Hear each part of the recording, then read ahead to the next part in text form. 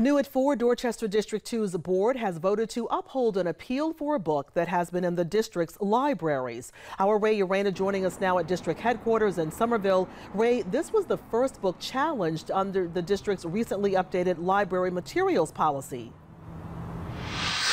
Yeah, and the title of the book is called Stamped: Racism, Antiracism and You. District officials tell me that it's been in their libraries for at least a year, and at least for now, that's where it'll stay. Now, for DD2 board members, they voted 6-1 to uphold the appeal from the District Citizens Review Committee during a called meeting this morning.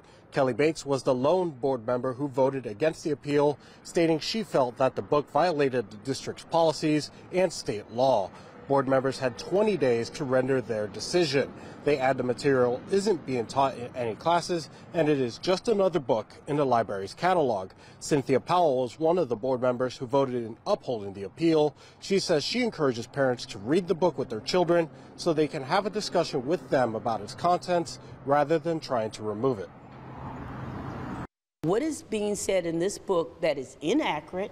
If you say it's inaccurate, show me where it's inaccurate, because I want to know.